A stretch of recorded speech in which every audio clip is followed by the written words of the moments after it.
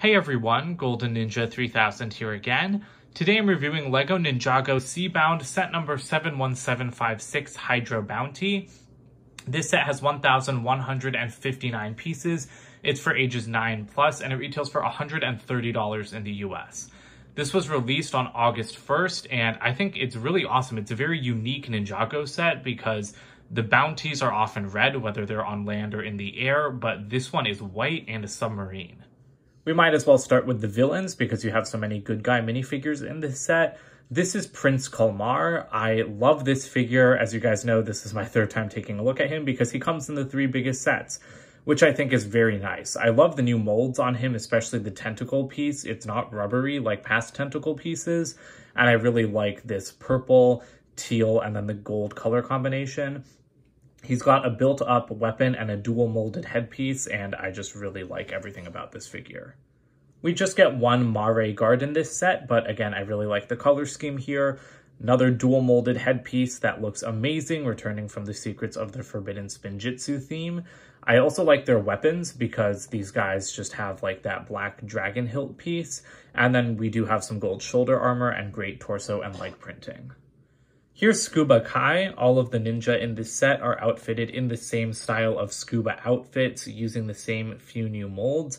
We have that awesome new headpiece, and then we also have this like rubberized oxygen tank and breathing apparatus that attaches at the hips, giving you a couple of like 3D pockets, and then it goes and wraps around the neck.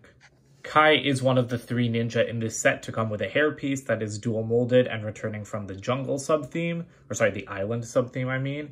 I really love this dual molded hairpiece. I think it's really awesome, and he does have his same Ninjago movie alternate face. Next up, we've got Nia, who is exclusive to this set in her scuba outfit, and I really love this figure. I love the blue color used on her and her gunmetal gray arms, and the printing on her is just great as well. It's really nice seeing her like in complete blue because I feel like a lot of her minifigures for the past few years have been predominantly like that gunmetal gray color, so I just like seeing her go back to being, you know, so watery. There's a closer look at her printing. Unfortunately, she doesn't come with a hairpiece. I really would have liked to have seen one for her, but she does have some pretty nice back printing and, of course, an alternate face. Jay is also looking pretty good. He's in just a regular blue compared to Nia's lighter colored blue, so I think that they actually look really nice together. I also just love the printing on him because he's got like all of this harness detailing on his front. Ninjago minifigures are so detailed, and I really like to see it. And then he's got that same, you know, apparatus piece with the sword shoved through the oxygen tank. We do get a hairpiece for him, again, dual molded with that little bandana. And then around the back, he has some nice back printing and his alternate face. The black and white color scheme looks great on Zane. However, one thing I don't love about all of these figures really is I think they just have a little bit too much color in them. That flame yellowish orange highlight color that's been used in this wave, it's really not my favorite. That's like a minor complaint, but I think that Zane's headgear looks the best by far because that like blue dual molded goggle strip, it really just shows up much better on the white than it does on any of the other colors. This is one figure that could really use an alternate face, though. I am super tired of, you know, like just having the angry face for him since Zane is never that angry. And all of the ninja have been reusing like the same face prints for about 4 years now, and I'm just sick of them. Cole also looks pretty good. I actually really like his headgear piece, even though like you really cannot see the strips of trans blue along the black. I just think that it's really nice how it blends straight into the breathing apparatus, and of course his black and orange color scheme looks great as well. No hairpiece for Cole. I think it's kind of a shame that you only get 3 hair pieces in this set. I really would have liked seeing hair for all of the ninja. And to round out the ninja, we have Lloyd, also a nice figure. These scuba suits have really grown a lot on me since we first saw them. I especially just love this, like, that piece that connects at the hips. There's Lloyd with his hair on. Again, I just really like those bandanas. I love that LEGO tried doing something new with the hair pieces. He does have an alternate face, and I just realized that I never even showed, like, the breathing apparatus piece, but this is what it looks like, and then this is where it attaches on the waist. And lastly, you do get 2 Woobots in this set. I have no idea what these things are, although I'm guessing that Sensei Wu did not go undersea with the ninja. They're pretty cool though. I mean, they just have minifigure legs stuck into like one of those bricks with 4 studs on the front, and then that is a printed piece, and then they've got like the little rice hat. And like I said, you do get 2 of them, so I like that we have like some new allies for the ninja. And you do get a pair of flippers for all of these characters, which is great. The ninja and the Woobots get black ones, and then the Mare Guard has a pair of teal ones. There's a great side build for Prince Kalmar in this set. It's like a chariot pulled by one of these new Stingray pieces. I took a look at this in the Temple of the Endless Sea review, but these did originate in LEGO City. It's new here in Aqua with this print though. There are a couple attachment points for minifigures right here, and this entire thing just like sits on the chariot, if I can get it to attach, on just a couple of studs, and so it looks like it's pulling it along. I really love that. You do have some sticker detailing on the sides here. It follows that gold, black, and teal color scheme of all the other villain things. You've got some lightly adjustable flags here, which seem like it would kind of ruin how streamlined the whole thing is. And then all the way at the back, you do have a place to seat Prince Kalmar. I wish these gray pieces had been done in black, though, because I feel like that just interrupts the color scheme. And Prince Kalmar does have some reins to hold on to as well. Now, he doesn't fit in there super well with his trident, but I'll just turn his hand so he can hold the reins. And what I do is I just put his trident right through it, which looks kind of dumb, but there. That's the easiest way to get him to sit there. And again, that's just fantastic. I really, really, really love this build. We get 2 more of these Ninja mini submarines in this set. If you've been watching my Seabound reviews, you'll know that I don't really like these. I think they have way too many colors going on because we've got black, gold, then the color scheme of the ninja, then a trans light blue canopy, and then the flame yellowish orange highlight. It's just too much. And then you also have the gray at the front. I think that these look like a huge like mishmash of color schemes. I particularly hate the canopy. I feel like these should have just been done in trans clear, because having it be blue, I get that it might supposed to be, you know, like looking like it's underwater, but I just don't think it looks good with like the colors at all. I also don't like these because they can barely fit a ninja, and there's no controls or anything, so you lean one back, and then the cockpit can't even close all the way because it hits them in the face. I mean, it's a pretty minor complaint because it almost gets there, but I just don't like these things. They're not that great to me. We do have some spinner crowns at the back, which act as like a propeller, and then you can fold down these flags on the sides to get like, you know, like a slightly different look.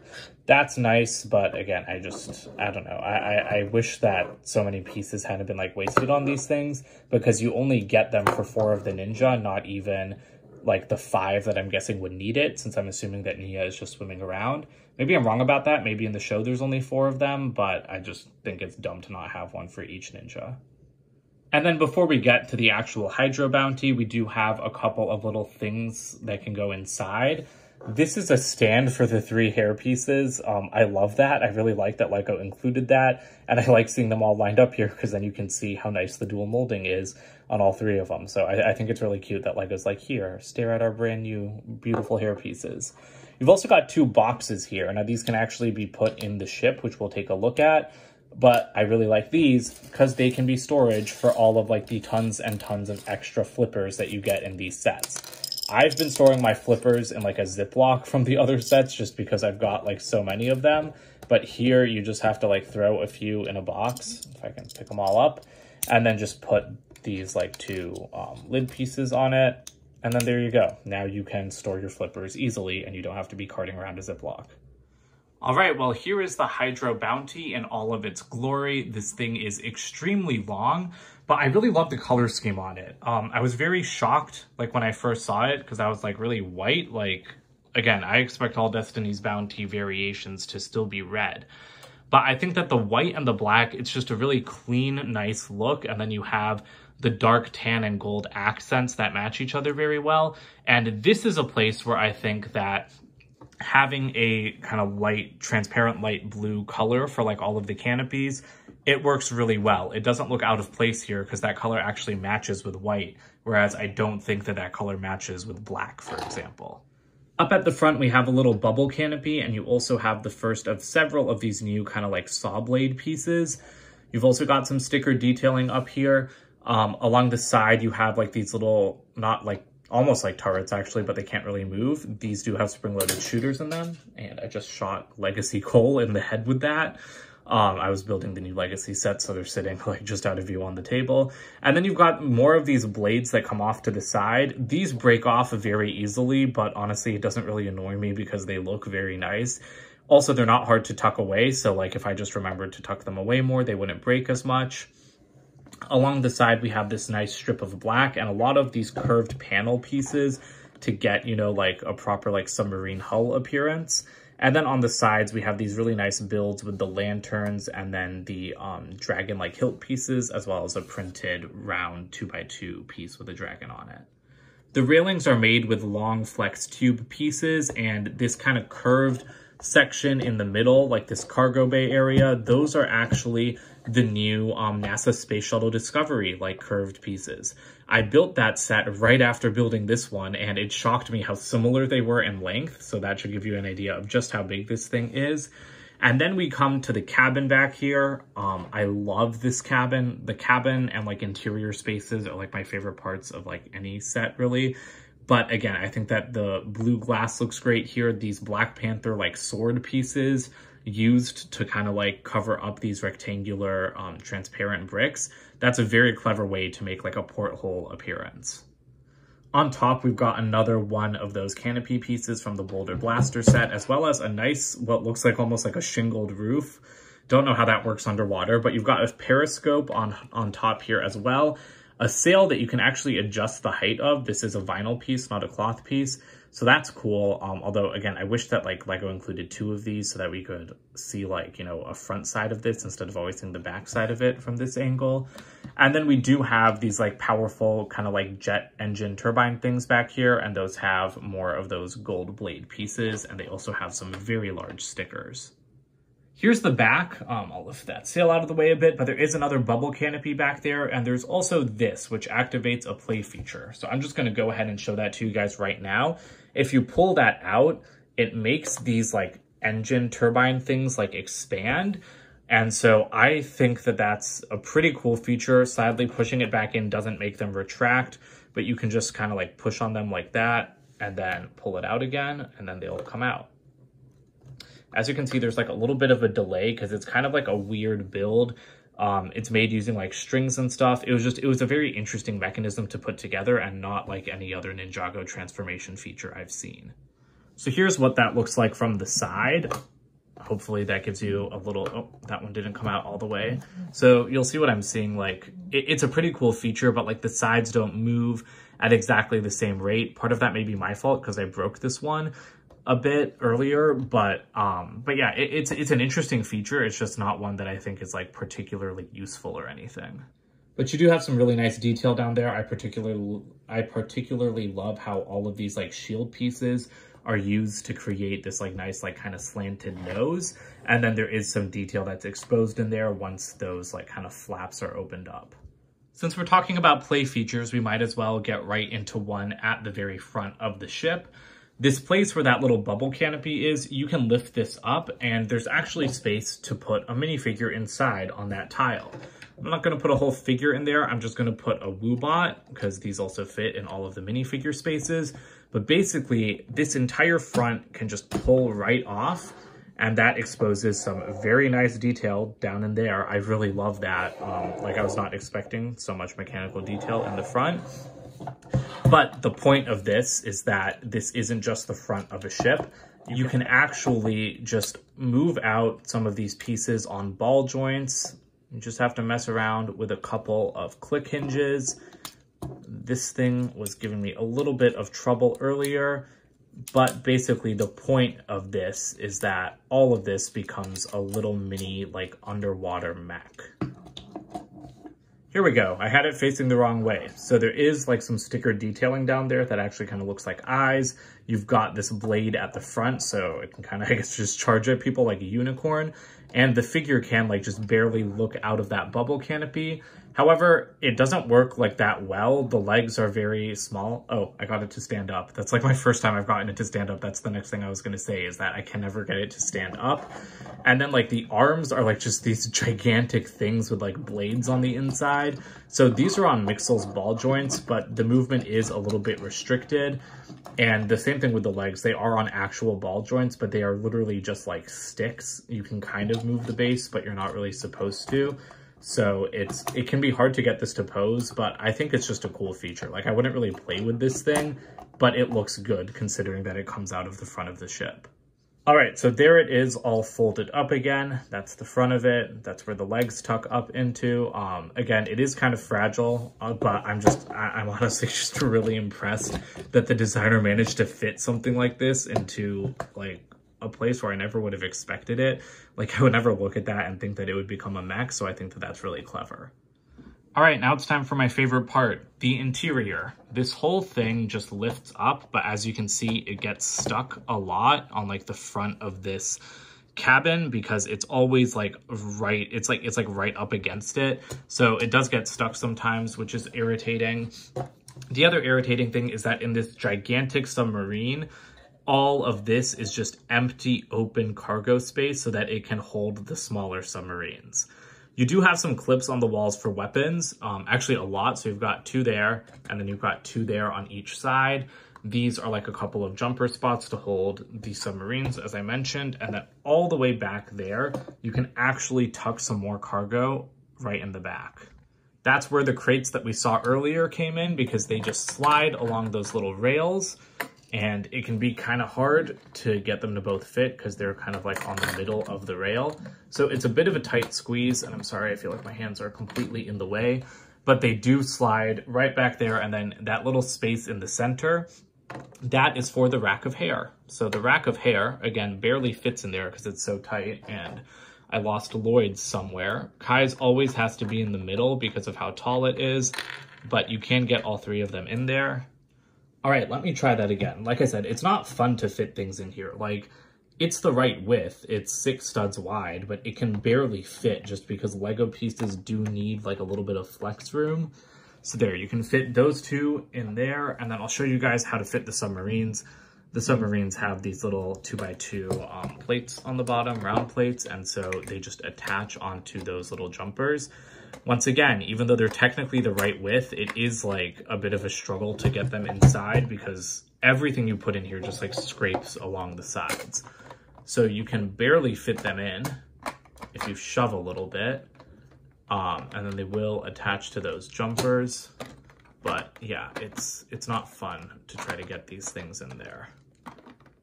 All right, so the 2 submarines have now been securely attached to the jumpers. You can see there's like no room between the propeller and the hair pieces there. So everything fits. It's just a super, super tight squeeze. And so I know that this thing is probably just a submarine transporter in the show. I haven't seen the new season. I'm a few behind, but I just don't like this. I mean, like, this is a huge vehicle. Instead of like wasting all of this space on fitting 2 smaller vehicles, imagine if you had like living space for the Ninja. Like, you'd be able to fit like easily like 10 minifigures down in here if the space was used better instead of just, you know, fitting in 2 submarines with 2 minifigures. However, that's where the cabin comes into play, because the cabin is actually quite roomy. So you can take off the roof pretty easily. The one thing when you take off the roof, though, is that you need to turn up this canopy. Otherwise, it's going to like hit on the ground and that's going to get all bent. That's kind of irritating to me as well. But here's a closer look at the roof with that nice Boulder Blaster canopy. It creates like a very nice skylight, and you can lift that up. So I really like that because, again, this is an underwater vehicle. So the Ninja can be in their scuba gear in the cabin, and then you could pretend like they just swim out of the skylight if they need to go at a moment's notice. Inside, you've got a very nice amount of detail. There's a compass up front. Oops, not mean to hit the camera. This thing is very, very unwieldy. You've got a nice ship's wheel. That's a huge thing to fit in here, but it's very cool. And then you've got like a little stool over there. You've also got 2 more control panels back here for other Ninja to sit at. I kind of wish that those 2x2 tiles were switched around though. Like this is perfect to me because then you can have a ninja standing or sitting. Here a ninja can't stand because they're too close to the console, so I would just go ahead and switch those around. The other thing is that I wish we had actual seats here with backs. It's like a little thing, but I hate how LEGO's been replacing actual seats with these like tiles because they don't compare to having an actual chair for your minifigures. And then all the way at the back, there is one more seat with a couple more control panels, and that is where this canopy leads to. So I like that you have that extra seat back there because it's kind of like a rear like gunner position, even though there are no like cannons or anything on the back of this ship. All right, so there is the cabin crammed full of ninja. That's very nice actually, but again, they barely fit. So like these guys will barely fit at the consoles because like the walls are so tight. Kai's head is like smashing into this like piece that goes over that seat, and the Woobots can't fit at the consoles that I've put Jay and Zane at because their hat is too wide for that like angled piece on the wall. So I'm glad that you can fit like so many figures in here. I just wish that they fit a little bit easier and that you didn't have to like literally remove every single accessory and position their heads and their hands so carefully, because it just, I mean, yeah, they fit. It's just kind of like a pain in the butt to actually, you know, make it look good and everything. But so overall, I'm pretty happy with the amount of space that we have in this set, because even though I feel like all of that is wasted to me, even though I really would have liked to have a proper interior there, you can still fit 4 people in the cabin, 2 people in the subs in here, and then 1 more person up front. So you have enough room for the entire ninja team, and you only have to have 1 Woobot swimming around outside. However, there's also this little like friends leg holder piece right here, so you can put a figure there as well. I don't know if you're supposed to or not, but I just noticed that and I was like, okay, I mean, works well enough for me. So you do technically have a place to put every single figure in this set if you don't want them, you know, like hanging around loosely. So here's one last look at the ship before we wrap this review up. Again, I really like the appearance of it, and it honestly does have a ton of playability as well. And here is what the cabin looks like with all the ninja in it when the roof is on. So again, I love that skylight. That's honestly like one of my favorite parts of the cabin, but the cabin's definitely my favorite area of the ship in general. Here are the extra pieces. It's basically just a ton of weapons. The box for this set is a typical, you know, like gigantic $120, $130 box size. You guys know I love the art for these sets. I've loved it ever since Ninjago went, you know, like vertical with the naming. We've got the sea serpent in the corner. On top, you've got character names and that great art of Nia in the top right corner. And then all the way at the back, it shows you everything you can do with this set. And I think that their transformed robot looks a lot better than mine. Here's the instruction manual for this set. It's pretty big, as you would expect. And all the way at the back, we do have an ad for the other Seabound sets. I really like the way that looks. So overall, I think that this is a pretty awesome set. There's just like a lot of parts about it that I don't think are necessarily for me. That doesn't mean that they're bad. It just means that it's not like my thing. Like if I had this as a kid, I am sure I would love like everything about it. And again, like I said, even though I don't like that the entire like middle interior is just for holding submarines, that doesn't mean that it's necessarily a bad thing, because there's plenty of space to put other minifigures, you know, like in the cabin. Like I'm really pleased about that. It's just that like as an adult fan, I'd rather have more minifigure interior space, but I'm sure kids would rather have, you know, like storage for submarines. The like kind of like the engine function at the back where like those flaps move out, it's okay. I mean, that's just really fragile. Like I break off those flaps like pretty much every single time I pick this thing up, and it's just really irritating to me, like the way it's built. I feel like it doesn't really add anything to the set. Like I could have done without all of that at the back. And I mean, without that, you would have a lot more interior space underneath the cabin. You'd have like the whole, like the entire size of the cabin, you'd have that right underneath it to, you know, do whatever you wanted with. The cabin could have just been removable. So that's a function that I would get rid of, honestly, because I don't really see what it does for kids either. Like it just pushes the engines out. It doesn't do anything particularly special. It's not particularly like cool in my opinion. It's not like other Ninjago transformation features. It's not even like making the Destiny's Bounties engines like turn into flying mode.